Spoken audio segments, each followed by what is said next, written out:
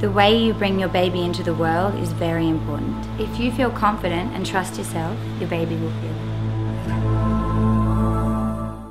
I think it's worth saying that we've been delivering our babies normally for 60, 100 million years since we became mammals. And of course it's the natural and normal way to do it. Birth matters on multiple levels. Women need to be empowered to be able to know that they can deliver naturally. If you're confident about bringing the child into the world, then your baby will stay calm and will feel how you feel.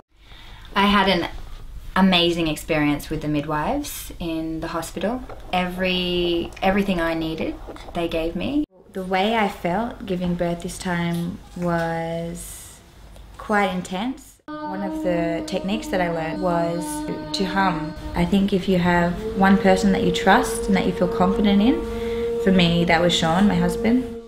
I don't really think about anything that could or couldn't happen. It's just let the moments unfold, and in those moments my role is to support Julia.